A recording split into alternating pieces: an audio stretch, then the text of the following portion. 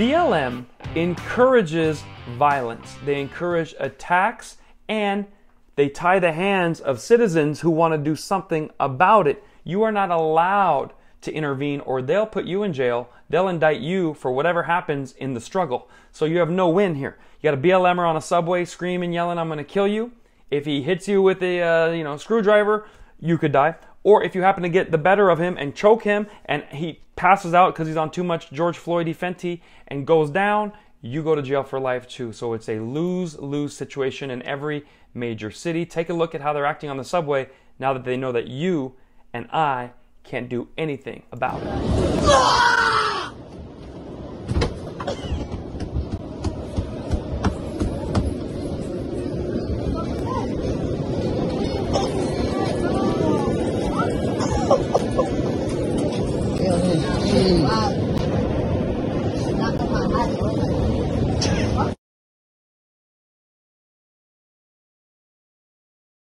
And everyone's just laughing about it, filming it, giggling. Nobody says, "Hey man," nobody pointed to the victim and said, "That's the guy."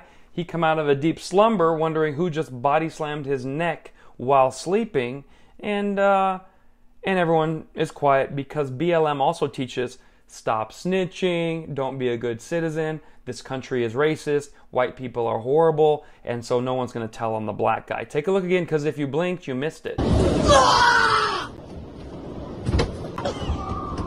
So that is what every major city in America wants to bring to you next if you keep voting with your heart and for Democrats.